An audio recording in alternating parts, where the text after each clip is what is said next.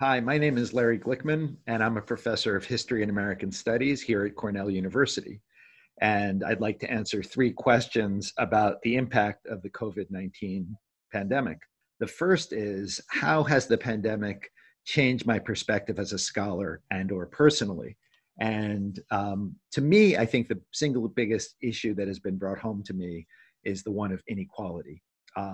Both looking at my students, some of whom are having a difficult time in their home life with internet connections and poverty, and others of whom are having a relatively easier time making it work in this post-COVID-19 moment.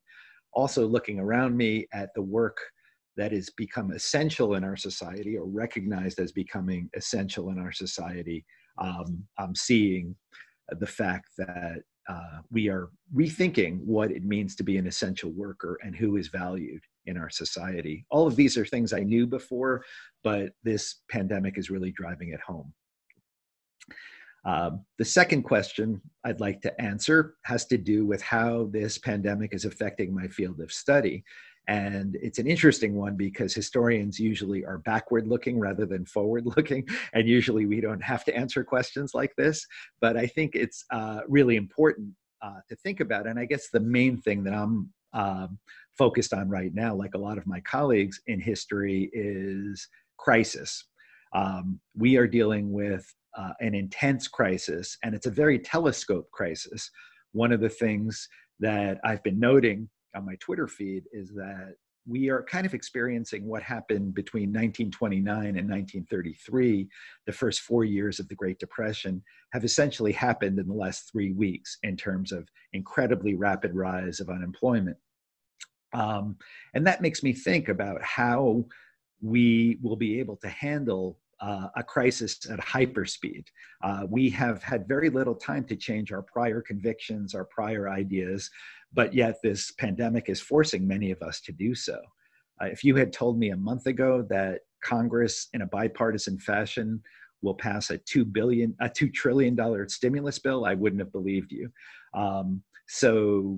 This is really leading me to think about how crisis impacts history. It's something that we all think about, but in a very abstract way. And this has really brought it home in a very particular and specific way. And I really can't think of a crisis that has occurred at such breakneck speed. And that really leads me to the third issue that I wanted to talk about, which is kind of what will be the long-term impact of this COVID-19 pandemic. And I'm going to be an annoying academic and say it could go a lot of different ways, but I think to me, one of the things I've seen from history is that oftentimes what we think will be turning points turn out not to be. They turn out to reinforce pre-existing ideas and values, and I'll be very interested to see how that happens in the United States, where we have a very high level of partisanship at the moment. Will this pandemic change that in any way? I guess I'm suspicious that that will happen. Other crises have led people to and societies to reorganize and think about things differently. And I think that's certainly a possibility here. We are in really uncharted territories in terms of the combination of a public health disaster and an economic meltdown at the same time. We've experienced these things individually, but never at the same time. And the simultaneity may make a difference in how we as a society react to it.